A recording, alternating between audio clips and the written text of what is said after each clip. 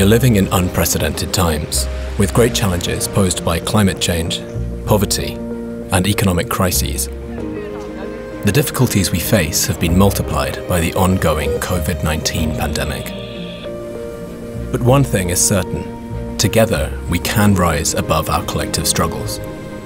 At the Islamic Development Bank and the United Nations Office for South-South Cooperation, we believe in the power of South-South cooperation to help build the strong bonds we need for positive change.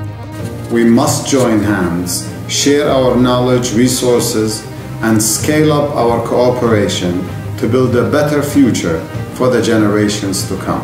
I'm a strong believer in South-South cooperation as a key instrument for the implementation of the Agenda 2030 and for a fair globalization.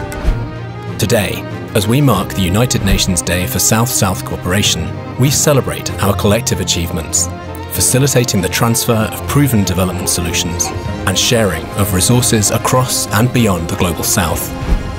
We will continue to support the countries of the South with the tools and resources they need through effective South-South cooperation. Since no one is safe until everyone is safe, we call on our partners around the world to join hands to build back better towards a more resilient, safe, and prosperous future for all. We wish you a happy UN Day for South-South cooperation.